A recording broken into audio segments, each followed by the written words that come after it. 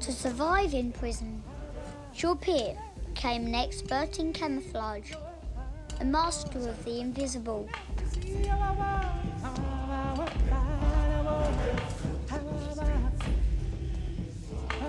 His goal was to draw as little attention to himself while getting exactly what he and his fellow prisoners needed.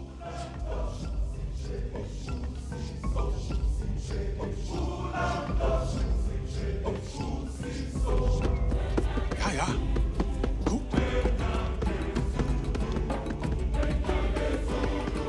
Gut, little boss. Faster. Faster. Ja. 5 years passed before I knew it. And while outside the prison, everyone waited anxiously for the end of World War II. Inside, everyone was concerned with just one thing: the outcome of the Inter-Prison Boxing Championships.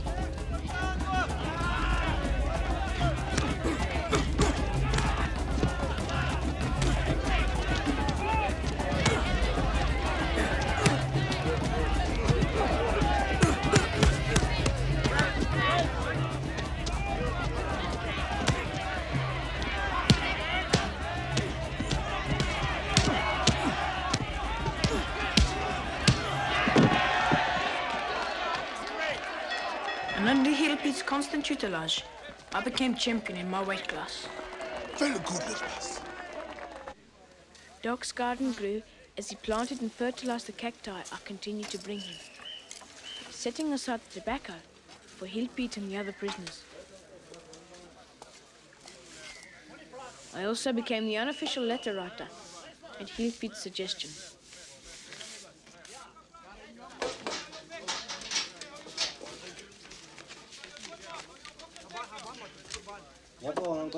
Yebo. Yeah, man. You really have the gift of the language, you know.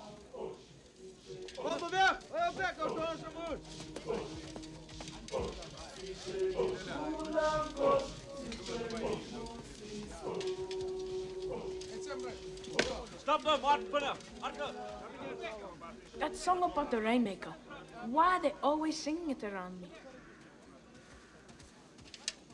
All right, Ed. Time's up. Move it.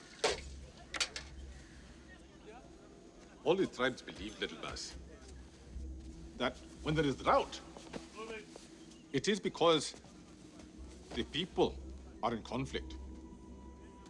Nyanga Izulu, the rainmaker, cools things down.